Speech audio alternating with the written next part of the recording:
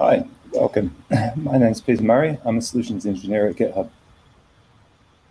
Hi, I'm Sam Rowe, and I'm a cloud solution architect as part of the customer success unit at Microsoft. And today, this Microsoft Tech Day is about getting hands-on with DevOps tooling. I'm going to be taking you, the viewer, on a journey of using Azure DevOps and GitHub to implement some DevOps practices. The intended audience for today is anybody from a developer background who wants to get hands-on with DevOps practices, and anybody from an ops background who wants to get more insight into the dev role and getting hands-on with DevOps.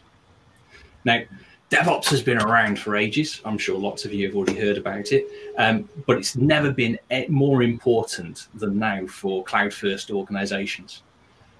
We need to think about how we secure our code, we ensure quality of our code, make sure that we're collaborating properly on our source code and the ways we work, making sure that we're able to reliably deploy change. Now, this means leveraging the CI/CD tooling, ensuring we've got top-notch collaboration with Azure boards and GitHub PRs. And let's not forget there are some other amazing tools in this kit bag that we're going to be showing you today that can help ensure the quality and security of the code you've written and are ready to deploy. So today we're going to go through all of this in the next 5 sessions. In the first session, we're going to show you how to get your Git repo out of Azure DevOps and into a GitHub organization. In the second session, we'll be going through GitHub Actions for our Java bookstore. The third session, we'll be showing some of those amazing GitHub advanced security toolings. And in the fourth session, we're going to be going into Azure boards and sharing some ways you can work and collaborate using Azure boards to manage the workflow of your team. And then finally, in the fifth section, we'll kick it up a notch and go integrating GitHub Actions with ChatOps for Teams and wrapping it all together. Now, please remember, we've got a live Q&A throughout. So if you have any questions, please ask away and we'll answer as many as we can in the time available. Now, I don't know about you, but I'm really super excited. So let's get started now and head on into the first session of the day.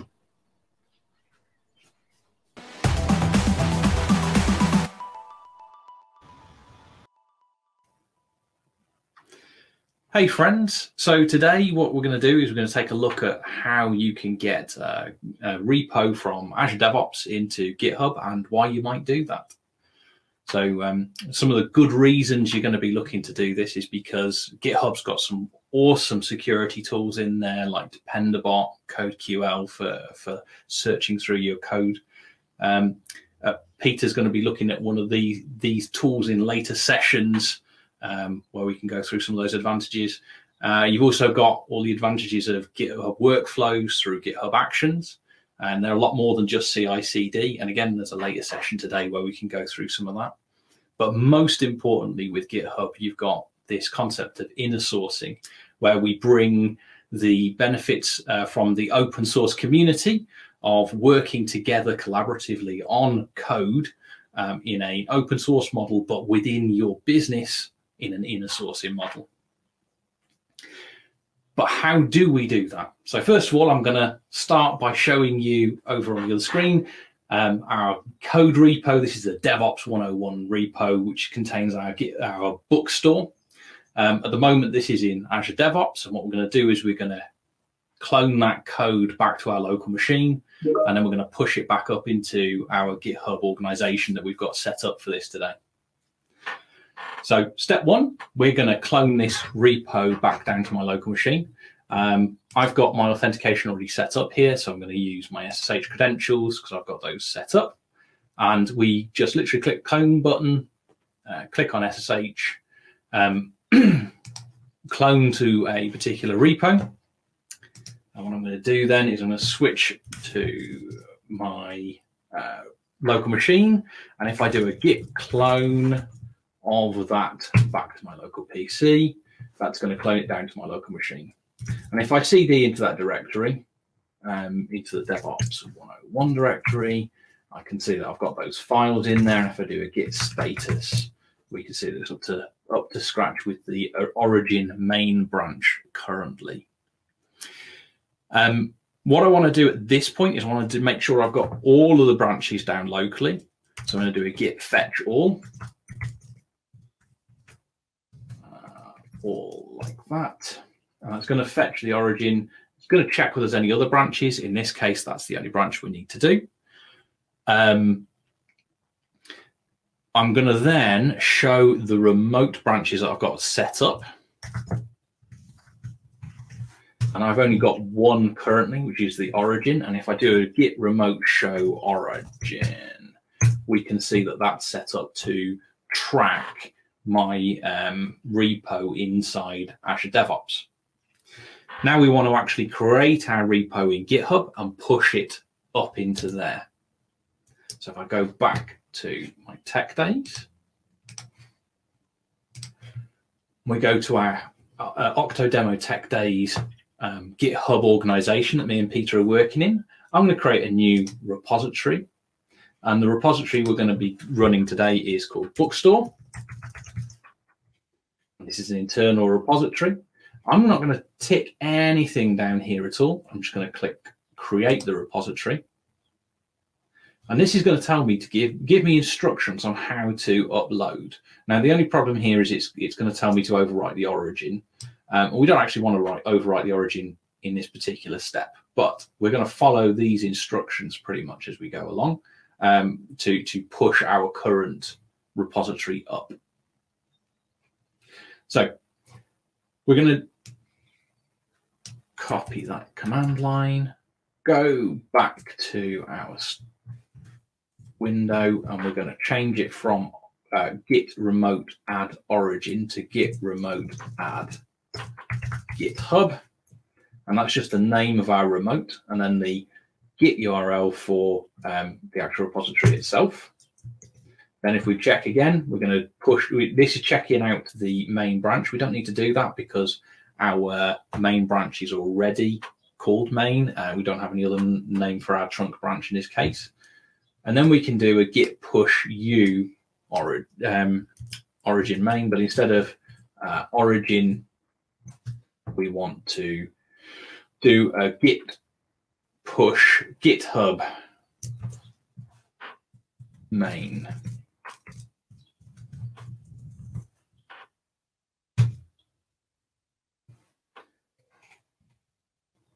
And that's pushed up our one branch that's gone forwards. Now, we could, if we had more than one branch at this point, push all of our branches by doing a git push -u GitHub -- all, and that would push all of our branches to the upstream. But that should be enough for today. We've only got the one branch, so that won't actually do anything extra today. If we go back to our repository and we just quickly refresh that, we should now see that. Let's hope you get your keyboard shortcuts right, Sam. We've got our repository pushed up there, and the bookstore now contains the same code with the same dates on them as they did inside the DevOps Days file. Cool. So on to the next session.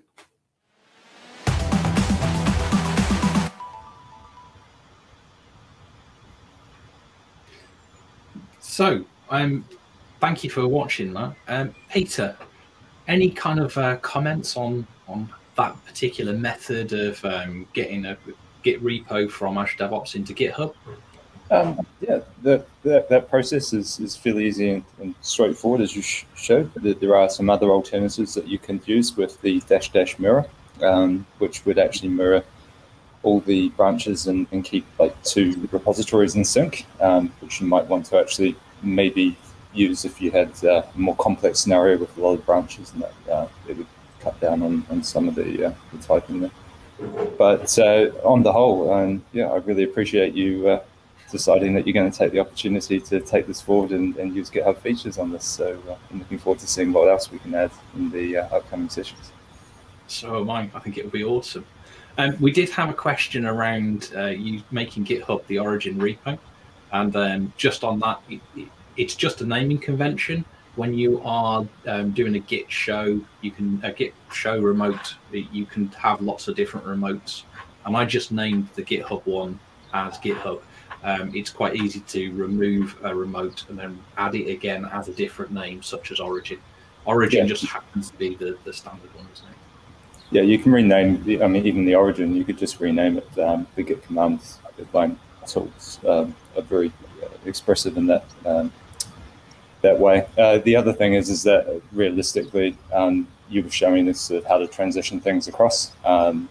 You would potentially have all your developers now cloning from the GitHub side instead of the Azure DevOps repo going forward, because you effectively resource this, and you don't want people to collaborating on the other side. We've made the decision to move to GitHub. Let's make all the developers work from there. That's a great point, and thank you for raising that. Absolutely, reminding the developers that they're now pulling from and pushing to GitHub would be an important step. And one thing you could add to that is you can put a branch protection on in Azure Repos to lock the branch so that people can't push code accidentally to it, because that would confuse matters a lot, I think. It's also useful from that perspective that you've got a second reference, right? So it's locked. It can satisfy your audit requirements in that for a period of time until you're comfortable that you've transitioned and moved everything that you want to. Cool. So I just wanted to touch, while we're in this moment of Q&A, people are asking a lot around Azure DevOps versus GitHub, and I don't think it is a black and white thing at the moment. Microsoft owns both products, and GitHub's doing some really interesting and innovative things around security. We're not suggesting that everybody should move from Azure DevOps to GitHub. That's not what we're trying to do. It's just for today's sessions, we want to show some of the really cool and advanced features that are in GitHub around advanced security, around integrating the workflows into teams and other kind of pieces that we didn't feel, some of those features aren't in Azure DevOps. So that's why today's tech demo is around going from Azure DevOps into GitHub, but also keeping some of the functionality of Azure DevOps by integrating with Azure boards. There's no mandate that you need to move from one to the other. That's what we wanted to show off today. Yeah, most of it is based around the feature set that you're actually looking to leverage. As Sam pointed out, if you want to use things like advanced security, the repository has to live inside the GitHub side of things. With respect to also migration activities, we're really only moving the source code here when we're doing this activity. Things like existing Azure DevOps pipelines and that require some tweaking and finessing to make them compatible within the Actions ecosystem. We're not focusing on any demonstrations of that today, and it depends on how complex your pipelines are as to how easy it is to migrate those across to the Actions ecosystem. Cool. At which point, I think let's head on into demo session 2.